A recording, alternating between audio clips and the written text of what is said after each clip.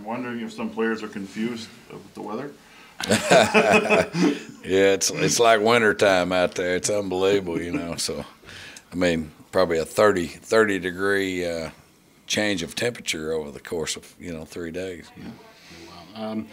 Looks like you kind of eased back a little bit today. We saw some guys drop yesterday. Are you getting to that part of camp where guys are starting to wear? Well, we had 84 plays yesterday plus special teams, and that was a really clean day of practice. And we it's more preventative. We've got some guys with some like tightness, and what I don't want to do is have soft tissue injuries a week before we are able to evaluate them in a preseason game, and a lot of teams are about ready to, play their game. And so we've got our, tomorrow will be a good solid work day. We'll work again on Sunday, and then from there we'll be in a game type mode where we've got to make sure that we get them to the game so we can evaluate them under the lights. That's kind of my goal. Nothing serious from the guys who went down yesterday?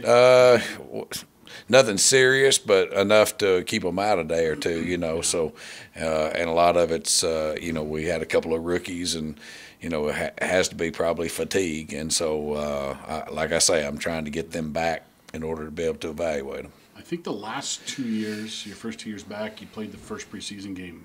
This year you get that week off. You get to wait. You get to watch Saskatchewan, I guess. That's right. Which is kind of interesting on Monday. But that's right. A little different feel to it, and I guess that's where you guys are working harder and longer now. Yeah. Compared to years past. Yeah. I mean, normally we would be getting ready for a game, like I say. I mean, and now I've got to be smart to not overwork them, but still be able to get get the mental part of the game to them.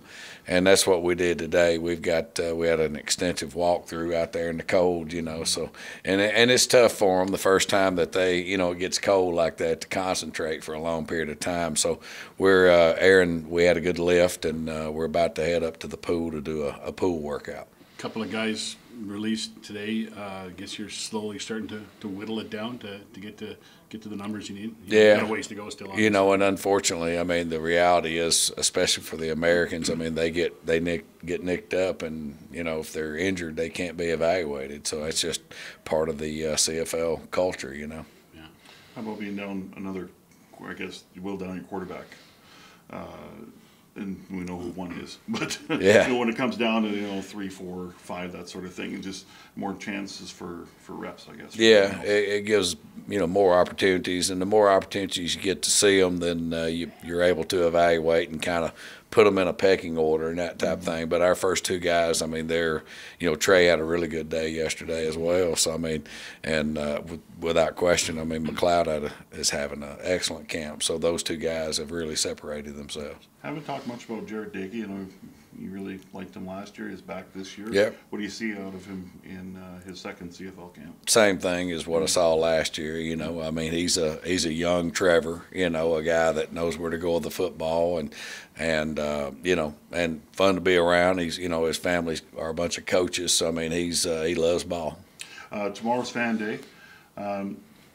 Is that something the players and even yourself can look forward to, because it's a bit of a change of pace, and it's probably an energy that will be different in a vibe? Like, it's going to be a very fun, exciting day tomorrow, because fans are going to be loving to be up close to you guys. Yeah, I mean, we had one of the scouts here that's from New Jersey, and he's been here in town for 3 or 4 days, and he was saying that, man, these fans are very educated about our football team, and he was kind of a little bit shocked that they were as educated as they were. And I told him, I said, it's a great sports town, and we've got to continue to work to get things back to what they have been in the past. So on the list of events, it says scrimmage. So tell me what's going to happen tomorrow, what fans can expect. Well, I mean, it'll be more like like when we go cheetah. We'll go all special teams. Emphasis, heavy special teams emphasis, so that we can get in and out of all of our special teams.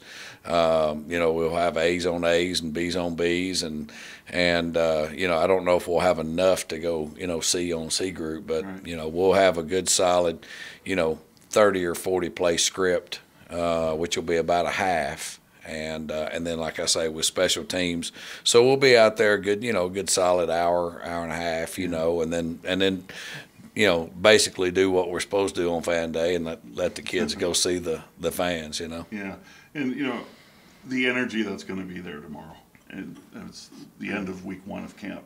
Guys are grumpy and tired, and all that stuff. So yeah, is that going to be nice for them to kind of get some that and be in a nice environment and then get that aura and get that energy from fans that really want to see them? Well, I mean, again, we've got Edmonton's a great sports town, and when we do have fan day, they turn out. The kids are, they love to come and meet the players, and the players. That's the name of the game. I mean, that's when you look at around this stadium here, you see all the names. The Gizmo Williams and Ricky Rays and all. I mean, that's what the CFL is. Yeah.